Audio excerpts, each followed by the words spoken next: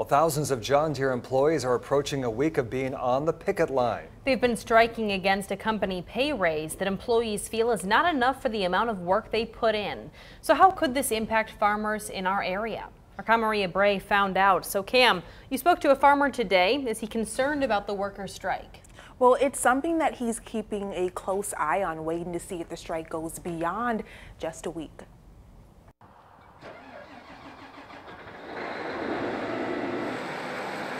It's the sound of a combine, a much-needed piece of equipment for farmers this time of year.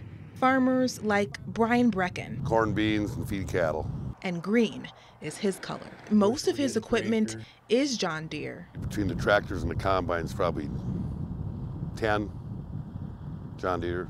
Now with workers who make the equipment on strike, he's keeping an eye out, but says he isn't too concerned. Strike's only been 5 days. We're not too worried yet.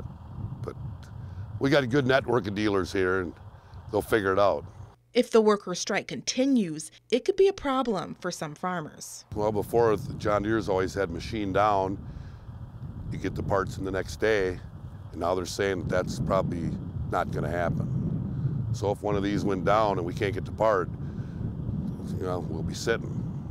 Now, this John Deere combine cost nearly $900,000, and today the U.S. Secretary of Agriculture spoke with the John Deere strikers and heard their complaints. You're the best in the world at making farm machinery. Amen. Amen. You provide a tremendous product. It's one that rural America relies on, and it's important and necessary for this issue to get resolved in a way that's fair and equitable to all of you, because you work hard and you deserve a fair price. And the effort of those workers, as well as the workers who use the equipment, goes a long way. Us and our neighbors, we produce all the food that goes all over the world, and without these things, we ain't gonna be able to get it there. On Monday, John Deere gave a statement saying, "We are fully committed to the collective bargaining process and resolving the strike. We remain committed to providing our production and maintenance employees with the opportunities to earn the best wages and most comprehensive benefits in our industries." No word on how long the negotiations could last.